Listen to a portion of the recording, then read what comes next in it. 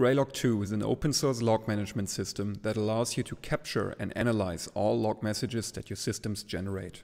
And now it can also read AWS CloudTrail logs.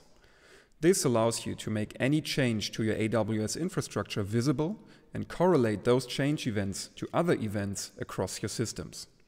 Sudden increase of load on a web server, see you made changes to a load balancer with just a click.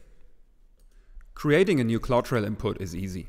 It really just needs a title, the credentials of an IAM user, an SQSQ name, and information about the AWS region in which you want to listen for CloudTrail events. This is all documented on our website and should never take longer than 5 minutes. Imagine you're running a website on AWS infrastructure and suddenly it's not reachable anymore. Somebody on your team might have done a change, but you're the one who's responsible for running it. So now it's your time to find out what's going on here. One of the first things you might want to look at is of course the error logs from your application. But imagine there's just nothing going on. It looks like there are no connections coming onto it anymore. So next thing to check is, were there any changes to your AWS infrastructure? So we go in here and say, show me everything from AWS CloudTrail that somehow includes the term Graylog2.org, which is the website that you're running.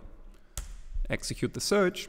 And yep, you see, on Thursday and Friday, somebody did changes to infrastructure that's related to Graylog2.org. So let's see what was going on here. Let's go into the event source and dig a bit deeper into this. And we see that all events that happened here are coming from the Elastic Load Balancing service. So it looks like somebody did changes to your load balancing infrastructure. Let's dig a bit deeper and say, let's see what event names were actually happening here. You see there were some describe events, that's always fine. But somebody called configure health check, deregister instance from load balancer, and register instance with load balancer. So somebody was changing which Amazon instances are bound to your load balancer. That might be the reason here.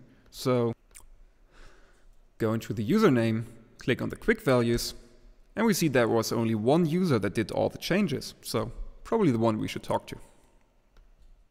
And by using our real-time stream matching feature, you can even set up alerts and outputs to react on certain events or numbers of events in real time. Then you can also go to dashboards and easily create own dashboards that give you an overview about what's happening in your infrastructure right now. Because of all the information that is included in the log messages, the use cases are sheer endless. This is why the best way to go on from here is probably to download Graylog2, run it in your own infrastructure, and play around with it yourself. It's all free, it's all open source. You can start with it right now if you want.